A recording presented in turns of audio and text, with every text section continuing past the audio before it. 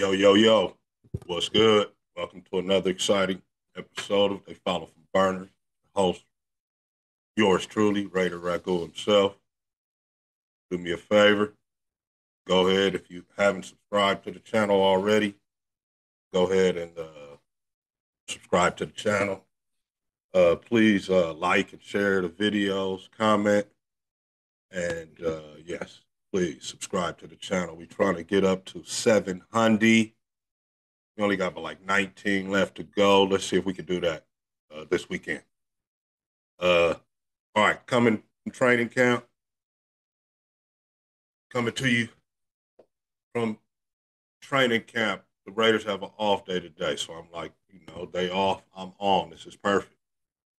Talk about so far, first like 8 days they've been going at it, 7 days, 2 days with pads. Uh, First of all, the quarterback situation, the duel battle.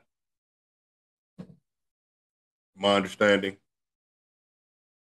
Minshew has taken a slight lead, very slight, and it's because he is not back there holding on to the rock like Aiden O'Connell is doing. So he's making moves inside the pocket. He's taking little 4 and 5 yard runs. He's being a little more creative, and he had a better day yesterday. So that was the first time either quarterback could say that they had the better day, right? So Minshew takes the slight lead.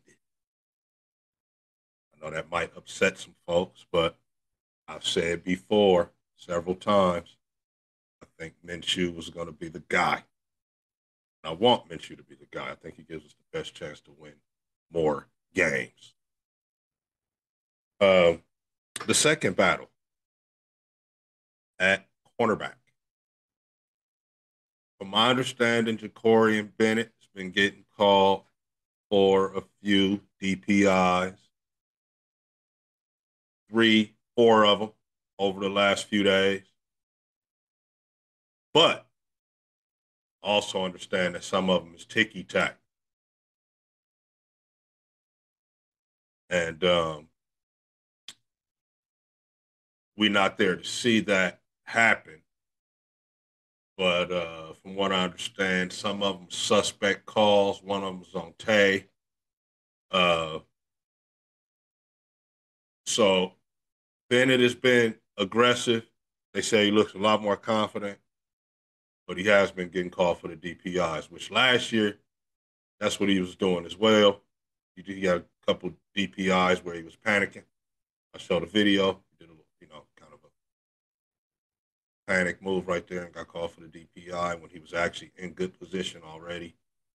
So, don't want to say he's falling back in the bad habits, but it's tough to break those type of things, man, when you're a DB and you feel like you beat. But he just got to learn in the league to, not to grab the guy and play the football and then make the tackle if you can. Um, so no word on that yet from the cornerback room, from Coach Ricky Manning Jr. yet on who's going to be the likely starter there. We know that Jack is going to start on the one side. So we need to, and we know that Nate is going to be the slot guy. So we need that one last guy to solidify the defense. And nothing's happened yet, but I suspect in the next week or so, we'll know something over there on that cornerback position. Now, let's talk about the PUP list. Physically unable to perform, Colton Miller, Jackson Powers Johnson, JPJ, the rookie that they drafted from University of Oregon. So Miller covering from shoulder surgery. Miller, proven veteran in the league. one of your better tackles. We pretty much know what we're getting with Colton Miller. So Colton, we can give a little more leeway to as far as when he's going to be back. We'll know he'll get back in time to get to work in, get in enough shape to be able to play in that game against the Chargers, the first game of the season. But the rookie, Jackson Powers Johnson, has become a concern for me. I don't know. Other Raider fans, I'm a little concerned. AP, at first they were saying it was a shoulder, is what was keeping him out because he was practicing in OTAs. They were saying it was a shoulder that he hurt. So then, as time went by, you had a couple people say shoulder again, and then somebody say it wasn't a shoulder. They was trying to put the shoulder narrative out there. But AP alluded to perhaps a concussion because he made a remark about having the sunglasses on, and it's about time to take the sunglasses on and get back to some football. Kind of leads people to believe that it was a concussion issue. So now, let's just go off of that. If it is, we talking about a, I guess, 44th overall draft pick that got a concussion in unpadded practice in OTAs that plays offensive line.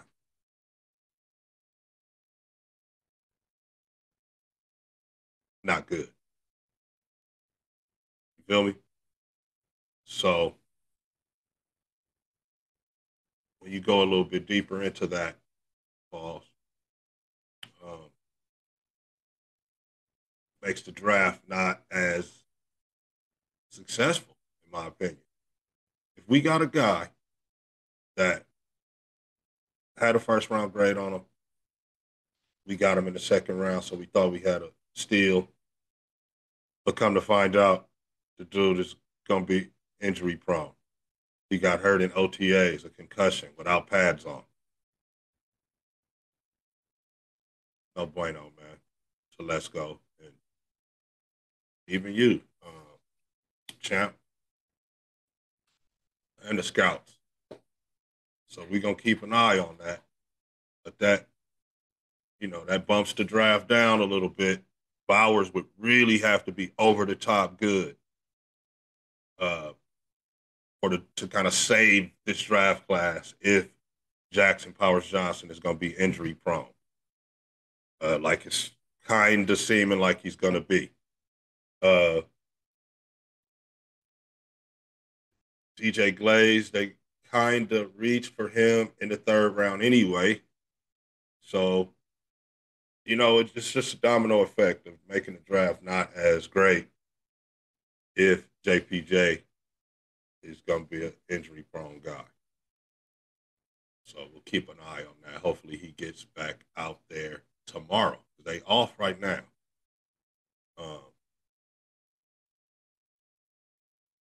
So hopefully he can get back out there tomorrow. But, I'm not going to hold you guys. I'm just going to recap. Minshew takes a slight lead. Still no definitive answer at corner. JPJ is a concern, still being on the PUP list. Also, a couple items to mention. Dylan Laube has looked good. Trey Tucker has had some drops. So we'll check back in a couple days.